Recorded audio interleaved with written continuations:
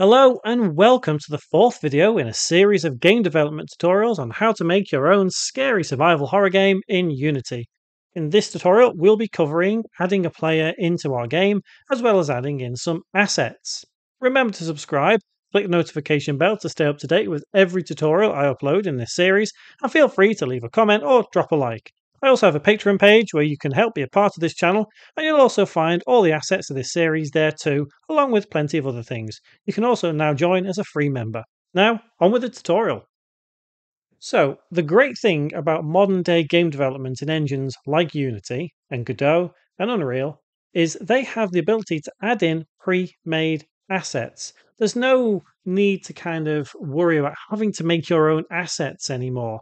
There's plenty available out there, but you should always credit anybody who creates an asset for you or where you've got an asset from. It's always common decency.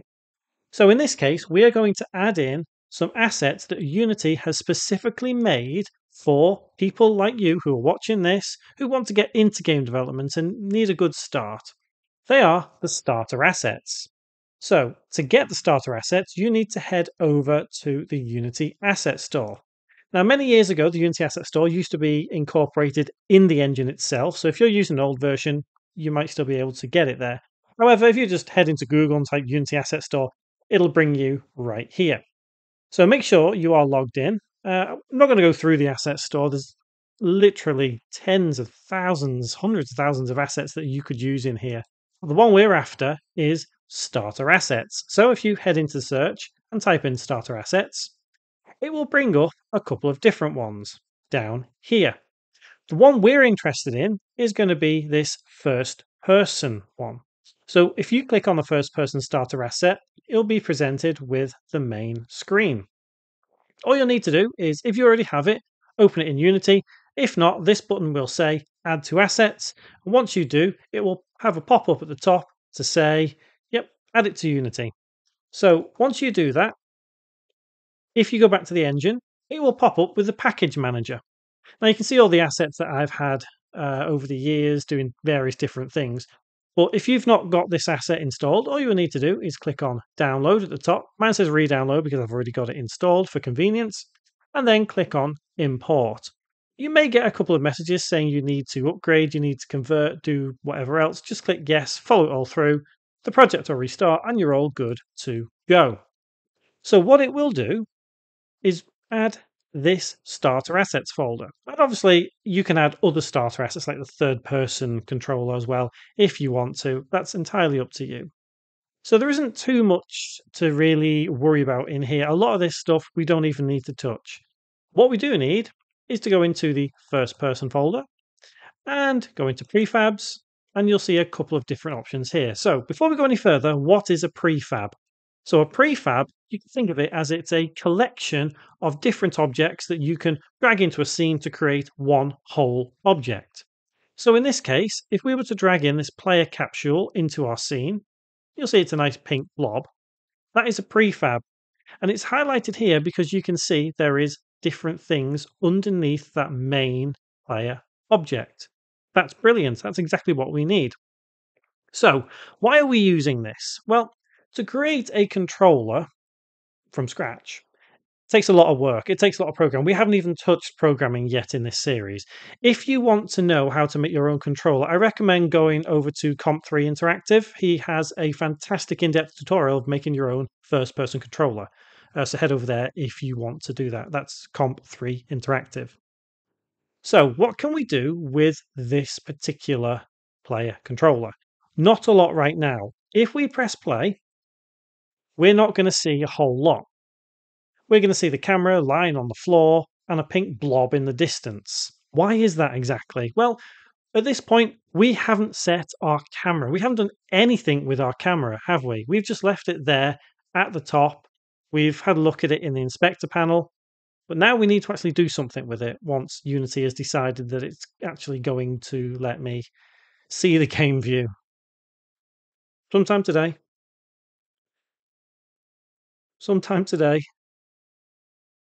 I love Unity. Anyway, as you can see, camera's on the floor, pink blob right there. So let's now sort that out.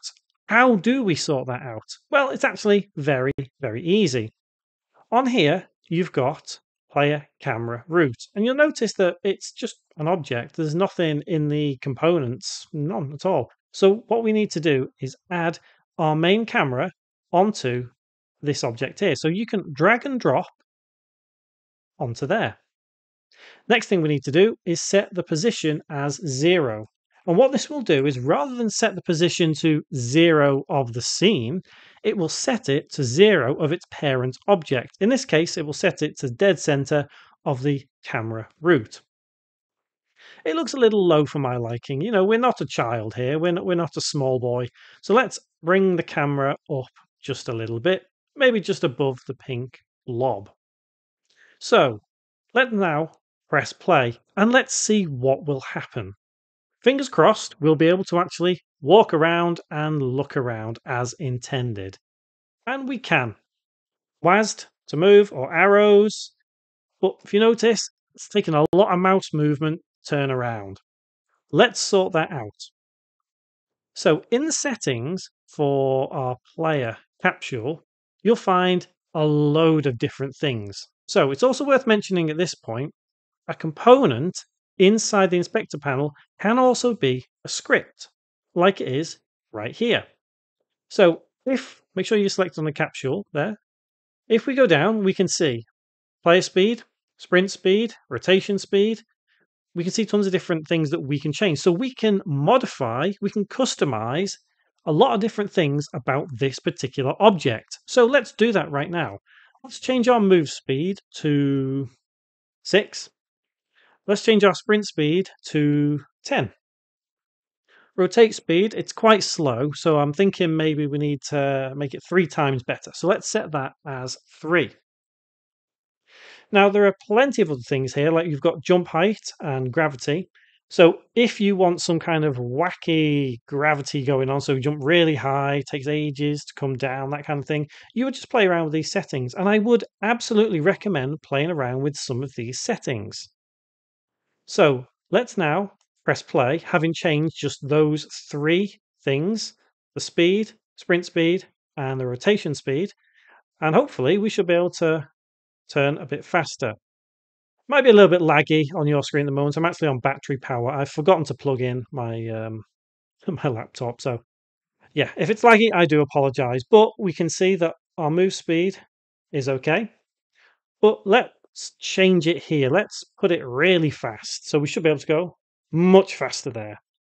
And hopefully you've seen something there. Oh gosh, that was laggy. Okay, yeah. I should have really plugged in my laptop before I did this.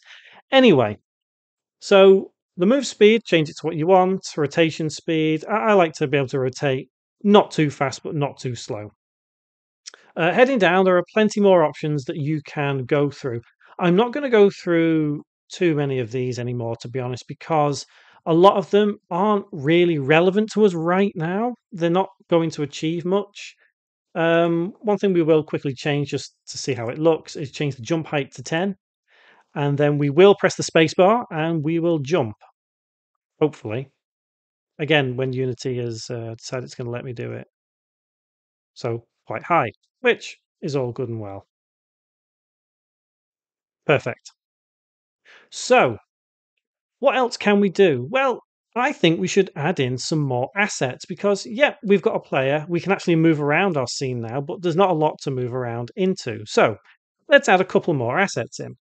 Let's go to our assets, right click, create, folder, and I'm just going to call this folder assets as well. Because this folder is now going to contain any objects that we bring in. In fact, let's rename it as object assets. There we go. So in here, I'm now going to drag and drop a couple of these assets. And as mentioned previously, if you head to the description or the pinned comment, you'll find a link to my Patreon page where you can download these assets for free. Just unzip them, extract them, and then drag and drop them into Unity. So what we're trying to do here, well, we're just trying to show that it doesn't matter what kind of object assets you have, how many object assets you have, you can just bring them into Unity. But depending on the object itself, it may or may not require some material work. So, for example, this armchair, let's drag and drop this into our scene. It's a little bit small, but let's increase the size to, I don't know, 3 by 3 by 3. It's still rather small, isn't it? 7 by 7 by 7. Okay, it's a bigger chair now. Let's pull it out the ground and let's rotate it. There we go. It's probably too big now, but it doesn't matter. We can always change it. So you'll see that it doesn't quite look right. It's just this white chair, and I don't want it to be white. So that means the material itself needs some work. So you can either use the material called leather and apply it, or you can use the material that is already attached. Now, if we go to the chair itself and go to the main object, you can see that the material is indeed material. So what happens if we drag and drop this leather material onto our chair? It changes it. Perfect. So do you remember what we did with the normal maps for our walls and our floor? Well, let's do the same here, except let's do it straight on the object itself. So let's click on the chair where it says null, click down here, and let's change the normal map to 0. It looks nice and smooth and shiny. So let's have it as 0.2 maybe, just to give it a little bit of texture. Or we could change the metallicness, a little bit of it, and smoothness, make it look a bit more like a chair, I guess. Play around with those settings if you want to. Let's also add in the other object we brought in, which is a bed. So let's drag and drop into here. Now, if we double click this bed over here in the hierarchy, you can see it is huge. It's humongous. It's a massive bed. So, in case you hadn't already noticed, these two assets were intentional for this particular tutorial because they both have different problems, you could say, and how you can overcome these problems with bringing in assets. So, the bed itself, if we go and drill deeper into it, we have the bed, we have the mattress, and we have this gigantic plane. So, if we were to try and delete the plane, it would disappear.